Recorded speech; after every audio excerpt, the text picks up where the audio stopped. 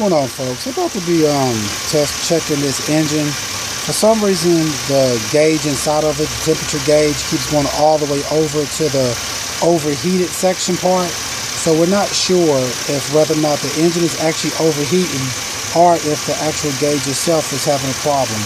So what I'm going to be doing is actually checking the engine using infrared thermometer pretty much by testing the engine itself to see how hot the engine is getting. Normally your engine will be between something like 195 to about 220, 225. So by using this, I'll be able to tell whether or not the engine is overheating itself.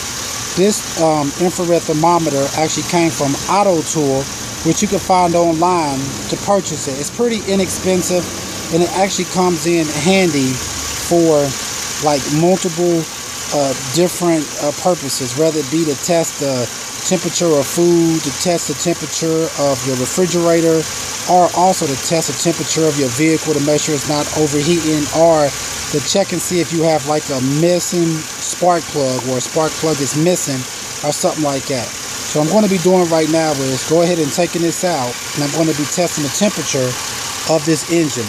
The car has been running for maybe about 30 minutes or something like that, to give it time to actually get up the temperature. So now I'm going to see. So now I'm going to be seeing what actually temperature that the actual car itself is running at. Go ahead and take this out.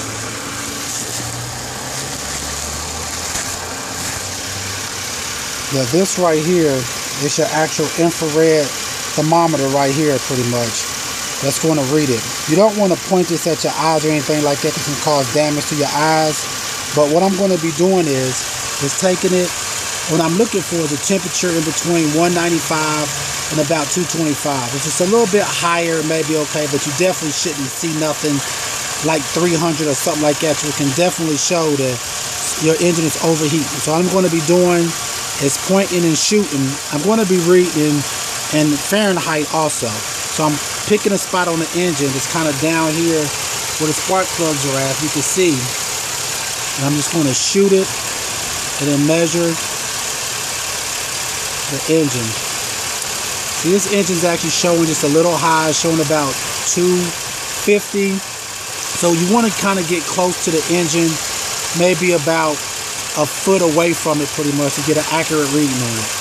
So this engine right here is reading around 250. So it's a little high, but it's not like it's extremely high, like in the 300s or something like that, which would tell me that this engine is possibly overheating. Alright folks, once again, this is how you would use an infrared thermometer to check your engine to make sure that it's not overheating. Alright, thanks. Please check out our other videos and please subscribe. Thanks.